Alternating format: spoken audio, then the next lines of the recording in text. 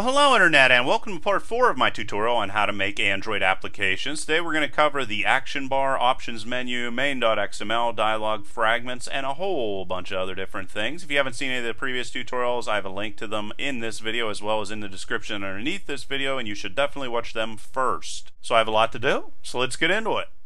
Okay, like always, open up Android Studio and go New Project, and I'm going to leave this set for API 8, even though I am going to want to have it be 11 later, just to teach something. And I'm going to call this Menu Examples. This one's going to be very easy to learn, and we're going to come out here and click on Next. We're not going to do anything else there. We're going to leave this be blank activity as well. I'm probably going to cover fragments in the next tutorial. Actually, I'm going to cover them to a certain extent in this tutorial, and then leave our main coding activity be main activity.java, and activity main is going to be our layout file. And we're going to click on Finish and let Android Studio and Gradle do its work. Okay, so everything's loaded up, and what I'm going to be referring to here today is the action bar. That's this guy up here, and then we're also going to have an options menu, which you're going to see here in a second. Now this time I do not need activity main.xml for the first time. I do, however, need main activity.java, and I'm going to go in here and get all the rest of them. We're also going to need main.xml, which is in the menu folder, so of course that makes sense to have. We're going to be playing around the drawable folder, and we're also going to be making a change in the Android manifest file. Okay, so let's start off in main.xml. There you can see there is our options menu, or our overflow menu, whatever you want to refer to it as. It's going to show up in the upper right hand corner. I'm referring to this over here if you're using Android 4.0 or above, and otherwise it's going to show way down here at the bottom of the screen with older versions of Android. And to make this menu, all you need to do is create this menu tag. Actually, it's created for you. And then what you're going to do is all the different items you want inside of it, you're going to put between item tags. That's pretty much it. Pretty simple. Of course, you're going to be able to click and catch those events and do certain things, but for now, everything here is peachy keen and wonderful. You might also notice here that everything says Android except for this guy right here. It says app. Well, app is your personal namespace, or the thing that makes your application unique. And the reason why we have that, let's jump over into main activity.java, is because this guy right here is going to give us support to use the action bar for older versions of Android. And in that situation, you need to refer to your own unique application. If that didn't make complete sense, don't worry about it. It's a little bit more technical than I'm used to covering so far. Right, so if we want to create, let's say, an exit item, let's just come in here and let's type in item, and let's give it an ID. Let Android do all the work for you. And I'm going to call this guy exit the app. Yes, I'm going to also show you how to exit applications, and we can close that off if we want to, and you can see it's a blank space, and it's a blank space because it doesn't have a title. So let's go and give it a title, and I'm just going to simply call this exit, and of course Android is going to fill that in there just the way I like it. However, it's going to say that it doesn't like the idea that I am not updating my strings.xml file with exit, so come over here, click on this, and extract string resource. And then we're going to call this guy options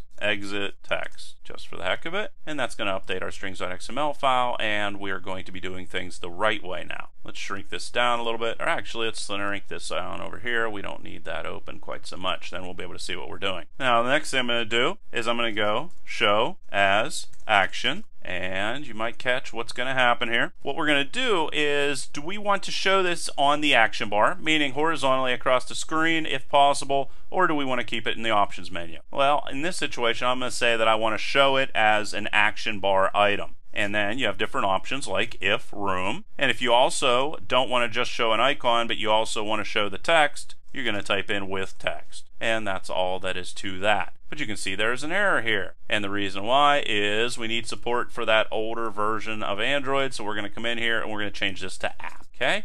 Once again, if that didn't make total sense, don't worry about it. Some people get confused by the concept of namespaces. It's sort of like a social security number. It's what makes your application unique. Now another thing is up here I have order in category 100. If I want my exit to show up under settings, what I'm going to do is I'm going to go order in category and I'm going to type in 101, and then the exit's going to show underneath the settings. And then we can also come in here and give an icon. Remember I referred to icons before, and I'm going to go and move some icons over into my drawable folder so we can use them.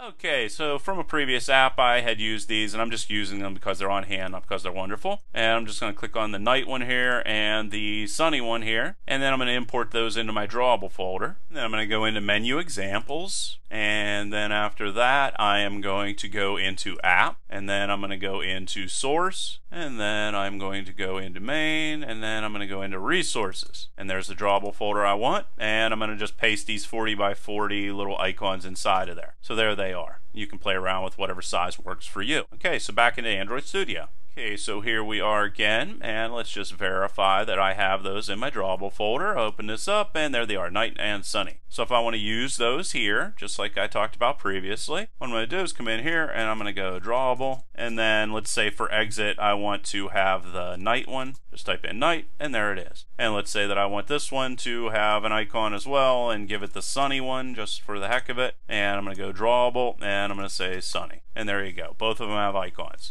You can see that this one says that it's never going to show on the action bar, and this one says that it's going to show if there is room. Another thing that's semi-interesting with this guy is, let's say that I wanted to be able to select multiple things up here, not just one or the other, but I wanted to have checkboxes to say add multiple different filters to a photo. How would I do that? Well, I would just come in here for group, and just go group like this. And then come to checkable behavior like that. And if I want to be able to select multiple ones, I'm going to say all. And if I only want to be able to select one at a time, I'd go single. And that's it. And we would close that off, and we would go and surround every item that we want to be checkable with that closing group tag. And you can see they showed up. Now they're checkable. So those are the different things you can do with the options menu as well as the action bar. So now let's jump over into main.activity.java and make this stuff work.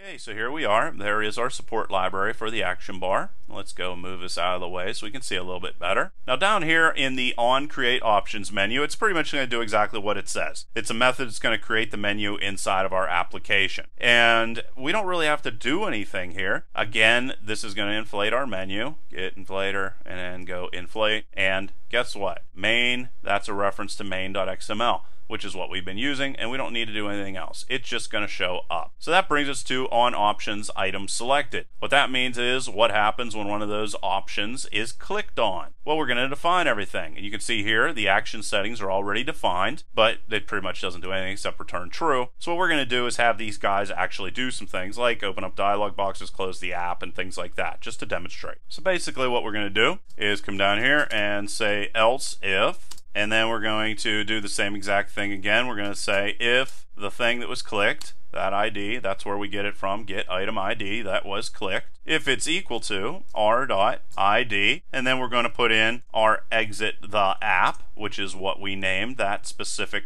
option for them to click on. And then inside of here, I'm going to close the app if that's clicked on. And to do that, it's very simple. You just click on finish, but also remember to type in return true. And also make sure that you type in equals and not just an equal sign. And there you go. Now this guy is going to exit the app if that option is clicked over inside of our options menu. Now what we're going to do is we're going to create our dialog fragment or our dialog pop-up. So to do that, we're going to come over here into Java, and we're going to create it right here inside of this. So I'm just going to go on this, and I'm going to right click on it, and I'm going to go new, and I'm going to say Java class, and it's going to open up right here, and I'm going to call this my dialog fragment. Good enough name. Click OK. And there it is. Now to create a dialog inside of Android, you're going to have to extend the dialog fragment like this. Now to get dialog fragment inside of here, we're going to come up to the top and we're going to go import android.app.dialog fragment. And then if we put our mouse over top of this, it's going to say class requires API level 11. So that means we need to increase the minimum version of Android inside of our Android manifest.xml file. But we're also going to have to do a couple other different things. And we're going to just come in here and we're going to go uses, and then we're going to define SDK, and then we're going to say minimum STK version, and in this situation I'm going to say 11. And then I'm also going to go target SDK version, and in this situation I'm going to say 19. And then I'm going to close that off, but that might not necessarily get rid of the problem. Let's come back in here and let's save it just to make sure. No, it's still giving me an error. How do I solve that? Well, in that situation, what you're going to have to do is go to Build Gradle and click on that guy right there. And then minimum SDK version, we're going to define this as 11. And then we're going to say, save that and sync now. See, it says sync now up here. Click on sync now. And there it goes. Everything's updated, and you can see that the error went away with the dialog fragment. Now what we're going to do is to create a dialog. What we're going to do is right click on this, and we're going to come down here to generate and click on generate. And we're going to say we want to override methods. And the specific one we want here is on create dialog. So just search through this guy and you can see on create dialog is right there. So let's just double click on that guy. And then we need to build our dialog box to show up on our screen, or our dialog fragment. And to do so,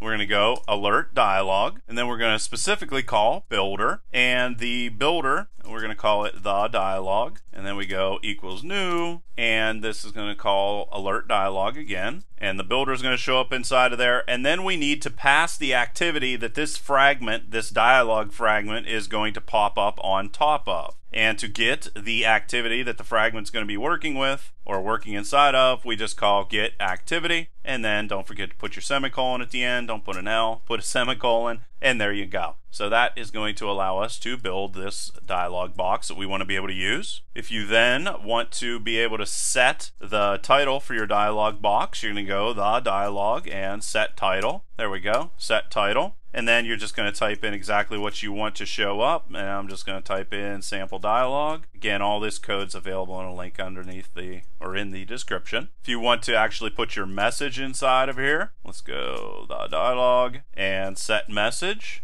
That should do it. And then you're just going to type in hello, I'm a dialog, or something like that, as you can see there. And there we go. Another thing we can do is add our text, as well as be able to sense a click on a positive button. So I just go the dialog, set positive. There we go. And then we have to type in what message we want on that button. And then Android Studio is going to do a lot of work here for us. We're going to say new dialog interface, and you can see the on-click listener pops up there. We want that, and it's automatically going to build everything that we are going to need. For some reason, the only thing it doesn't do is put a semicolon at the end there, but we can forgive it for that. And there we go. Let's move this out of the way so we can see it a little bit better. And there is everything. And this is going to be where we're going to put information in regards to what happens whenever they click positively on OK. In this situation, I'm just going to keep this very simple. I'm going to spell toast right. I'm going to go toast, and I'm going to say make text, and then make text again. To get the activity that we need, remember we're not in main.activity.java, we're over inside of my dialog fragment. I'm going to go get activity, there that is, and then I'm going to say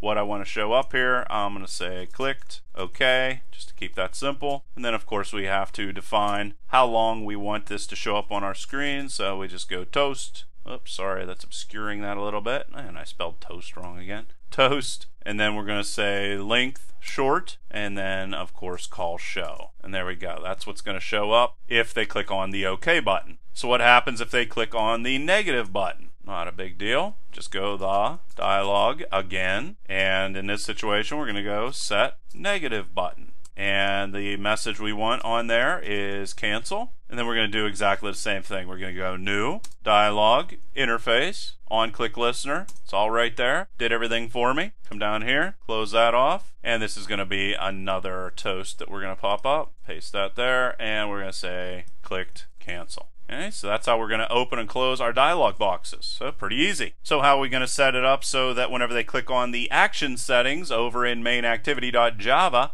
that it's going to open up that dialog box for us? We're going to come in here, right, like we did before, and we're going to have to create a dialog fragment, which is just a fragment you can place over top of the current activity. And a fragment, by the way, is just basically an interface block that you can place into an activity or on top of an activity or so forth and so on. But to do that, the Fragment Manager is needed because it's going to allow you to interact with the fragment. So I'm going to call Dialog Fragment and my fragment, and then I'm going to use my customized fragment, dialog fragment, whatever, which is called my dialog fragment, and nothing needs to be passed to it. And then if I want the fragment to show up on the screen whenever they click on settings, I'm just going to go my fragment show. And I'm going to have to get my Fragment Manager. Again, it's going to allow me to interact with the fragment. Get Fragment Manager. And then I'm just going to type in the dialog. Doesn't really matter what you put in there. And that is basically it, guys. Alright, so now that we did all that, let's go and execute this. Very, very simple thing. It's basically just action bar, options menu, and a dialog box. Wanted to keep these tutorials very, very simple, and hence I'm not going to jump through a whole bunch of different topics too quickly.